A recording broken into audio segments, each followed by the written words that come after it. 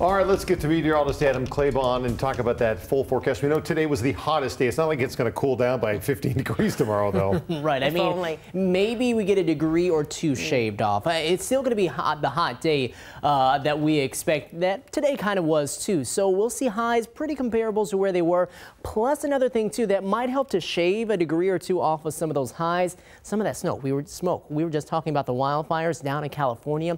That's lifting northward. And here, it's going to be in place. Thankfully, it looks like it's going to be high up into the atmosphere, meaning that we won't see much impact as far as air quality down here at the surface. Maybe a little bit in some spots, but overall, we should be okay with that. What it is going to bring some very beautiful sunsets here over the next few days. So air quality, you can see an air quality alert down across areas closer to Portland. That's where they'll have a lot more issue with that. Here around Seattle, maybe Tacoma, and then south and east of there, you're seeing some areas of moderate to possibly even unhealthy air quality for sensitive groups. Not for everyone, but just something to keep in mind if you're going to be out heading into the day tomorrow. Most spots are looking like they are going to be okay, though, and looks like as we go into the day tomorrow, again, the main focus will be the heat. It's going to be around. After today's highs reached the mid-90s out at SeaTac, we broke a record there of the old record of 92.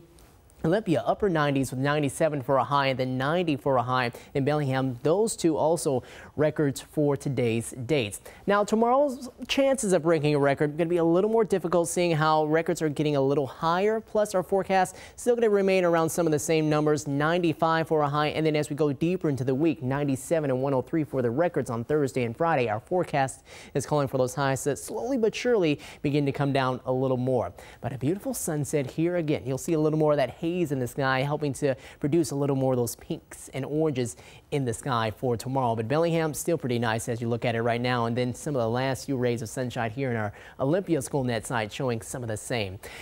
Heat advisory still in effect until 9 p.m. We got a while with this. You can see highs lower to upper 90s, so still pretty warm here across some of the areas shaded in orange, but it's here across Puget Sound that we don't really cool down all that much. Even though highs will be pretty close to some of the same numbers, we're going to only see those lows drop around the upper 60s to low 70s, so a little more of an issue when it comes to not really getting a break from some of the heat.